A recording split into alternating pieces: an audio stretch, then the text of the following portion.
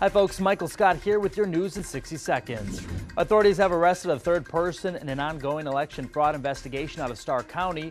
45-year-old Belinda Garcia is facing charges of election fraud and fraudulent use of application for ballot by mail. STARR County DA says this arrest is part of an investigation that started back in 2016. Construction on a new corridor starts today to ease traffic congestion in Hidalgo County. This will be an expansion of 10th Street in Edinburg. The new road will have 6 lanes of traffic, including protected bike lanes that will stretch from Highway 107 north to Monte Cristo Road. The project will take 16 months to finish.